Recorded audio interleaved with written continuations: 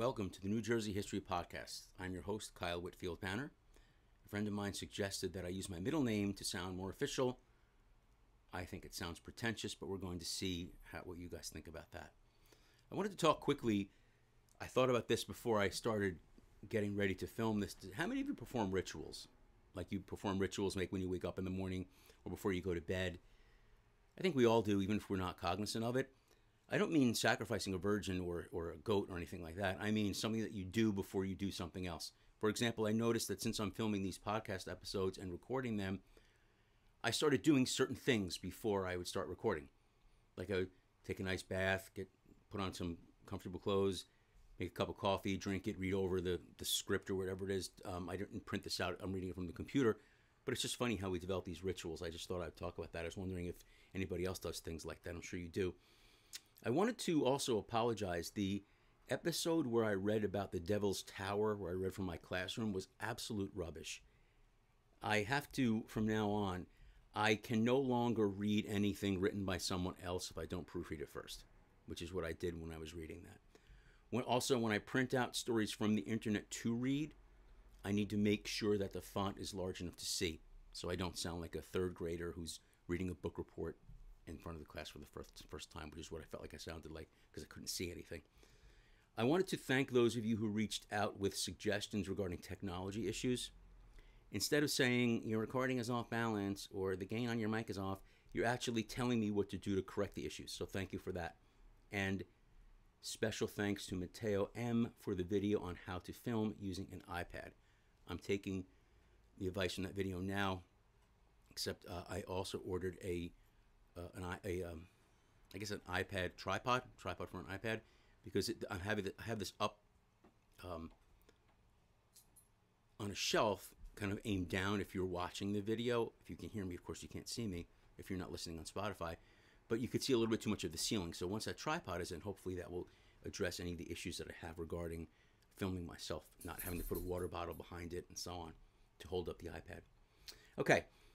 This episode is one of our Jersey Shore shorter episodes for the Jersey Shore towns, which we're doing this summer. And this episode is on Asbury Park. I'm going to preface this by saying I don't go all the way into Asbury Park. I really don't go past the 1950s in this episode. If you want me to do a second one, I can do that. But I really talked about Asbury Park a lot in the last full-length episode about the riots, because I went back and talked a little bit. This is really more about the beginnings of Asbury Park. And if you hear whining, I'm not whining. It's my dog. He's right here because he's very, very needy. He's a pit bull, so of course needy. From Daniel Wolfe's book, 4th of July, Asbury Park. I've read from this book before. This is the history of a place that never existed. This is the history of the Promised Land. There's a city called Asbury Park, a place on the Jersey Shore occupied by real people, where actual buildings stand in various stages of decrepitude and renewal, where the Atlantic Ocean breaks on the sand. Wolfe goes on in his chapter, 4th of July, 1870, a burnt-out, middle-aged businessman is walking down Broadway. Day in, day out, for more than a decade, he's run a brush factory. Hairbrushes, horse brushes, paint brushes, scrub brushes. The business, which he started from scratch, has made him rich and has taken its toll both physically and spiritually. He's just turned 40, is married but childless. Self-made, he wonders why he worked so hard and sacrificed so much. Even his deep Methodist faith doesn't seem able to sustain him. Coming up Broadway, he notices a fellow Methodist, and the two men stop to chat. The friend is the treasurer of a brand new real estate venture on the Jersey Shore. The businessman asks how it's going, and his friend is all optimism. Well, very well. In fact, if he puts his name down now, early, he can have his choice of building lots at a special price. James Bradley bought 500 acres of oceanfront property in 1871 for roughly $90,000, which is about $1.5 to $1.75 million in today's money. He named his new town after Francis Asbury, the first American bishop of the Methodist Episcopal Church. Being a zealous convert to the Methodist Church, Bradley took a page from the book of Ocean Grove, a tent community, and made Asbury a dry town. Bradley had a boardwalk built, along with a pavilion and a pier, and then opened the town up to tourists and businessmen alike. For ease of organization, being a short episode, I'll break down this segment on New Jersey shore towns on Asbury into decades, starting with the 1890s. 1890s, go back a year or two. 1888, Ernest Schnitzer built the Palace Merry-Go-Round, which would later become Palace Amusements. Also in the 1890s, Victorian-inspired homes began to be built in Asbury, specifically or especially around the lake. The Baby Parade was held every summer, where mothers would promenade their toddlers up and down, promenade I think is the right word there, their toddlers up and down the boardwalk dressed in their finest or in costumes. I was watching a film clip on YouTube, which I did put under playlists on my YouTube channel. If you listen to the Race Riots episode 1970 from last week, I talked about how many African American people were in service. They worked in service jobs in Asbury Park at the hotels. I'm looking at the Baby Parade on the clips again, which you can find it on YouTube. Just type in Asbury Park Baby Parade; it'll come up. And everybody was white, and yet such a significant number of the citizens were African American. Then I saw a black lady dressed in full domestic attire. Like, she looked like she walked out of Downton Abbey. Complete domestic servant uniform, holding a toddler's hand. And she walked the child down the boardwalk with the others. And I guess the woman's employer didn't realize that Mr. Bradley, who had established Asbury Park, his desire was to not have what he called ethnics in the promenade areas, even if they were in service. Later on, as Asbury Park developed, when entertainers would come and work, like in the band shell and places like that, Bradley did not want anyone of color, I guess we would say today, in public places like that. I guess you were supposed to be seen and not heard.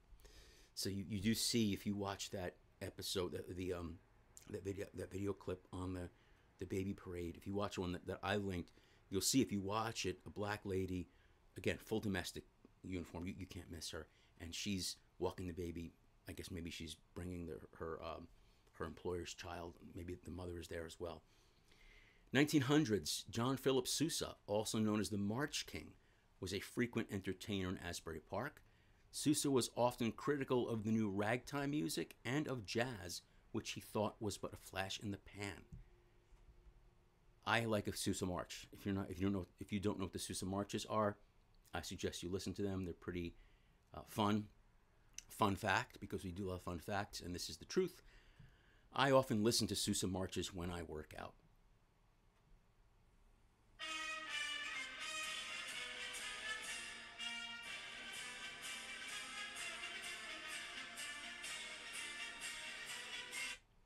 That is a Sousa march. 1917, April 1917. I'm looking at the number 4. 4 blocks of Asbury Park burned when the swimming pool complex caught on fire, apparently due to faulty wiring. Winds coming off the ocean aided the conflagration as it spread inland. There's also a video link to that on my YouTube channel. And those are not my videos. I find them and I put them in the playlist for everybody. I will have my own videos coming soon as I get this going. I'll have more time in the summer to devote to that. 1920s, going through Asbury Park's history, the Berkeley Carteret Hotel was built, bringing more luxury to Asbury Park. The Berkeley Carteret, think New Jersey history. For whom was the hotel named? Berkeley Carteret. Think colonial New Jersey history. If you said Logan Berkeley and Shaquanda Carteret, you are wrong. If you said Lord John Berkeley and Sir George Carteret, you are amazing.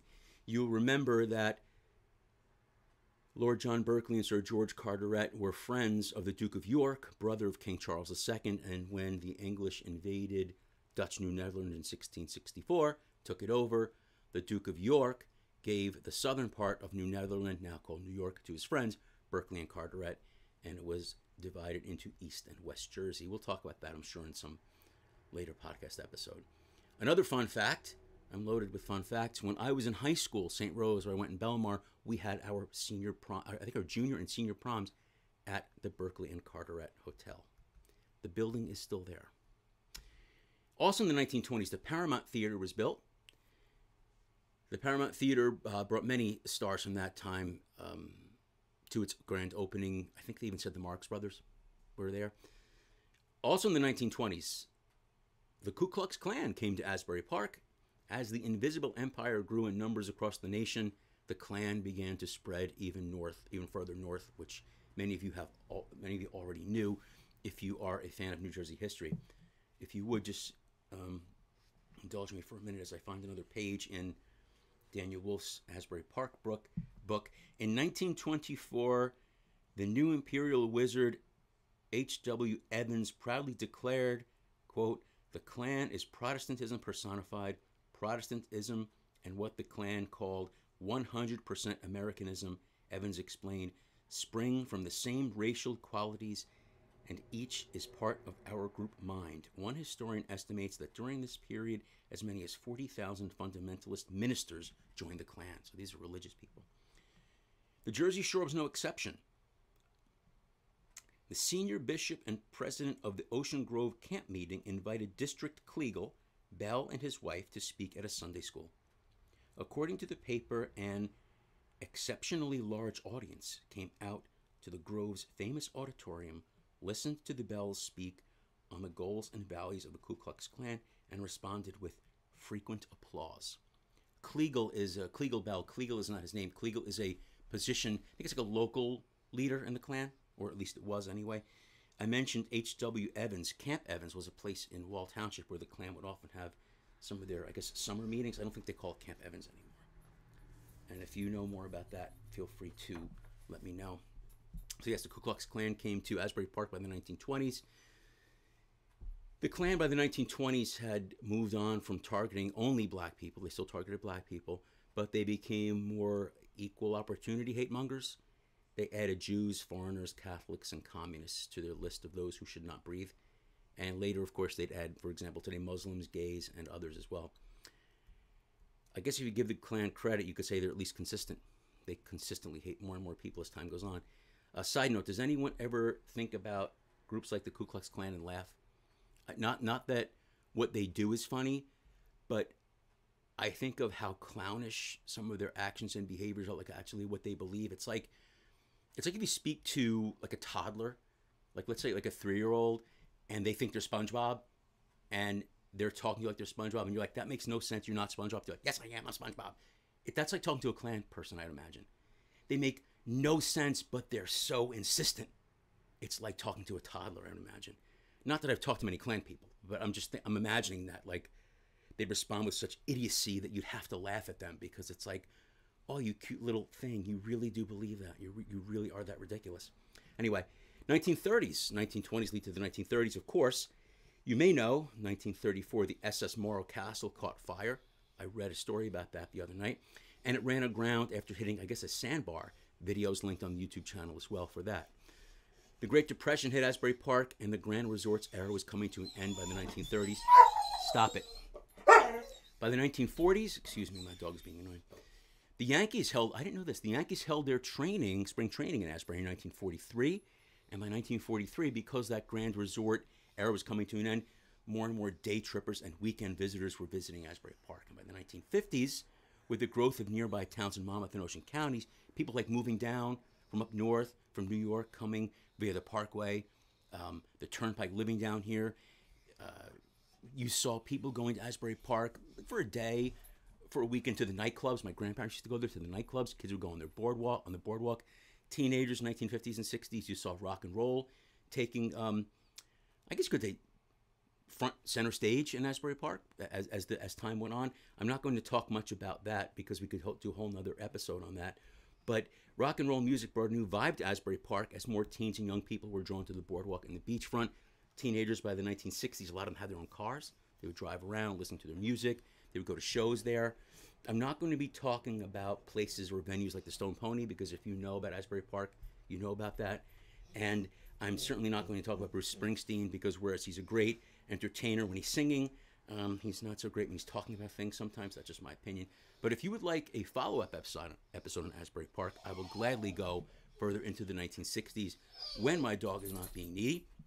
So please email me if you have any questions or suggestions. As always, njhistorypodcast@gmail.com, and follow me on Instagram, njhistorypodcast, and on Facebook, Kyle Banner, in parentheses, the New Jersey History Podcast.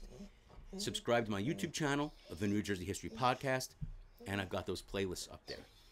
Please, I always like feedback, and let me just, if I can,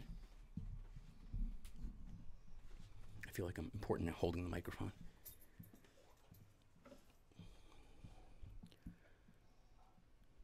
Can I show you what I'm dealing with here?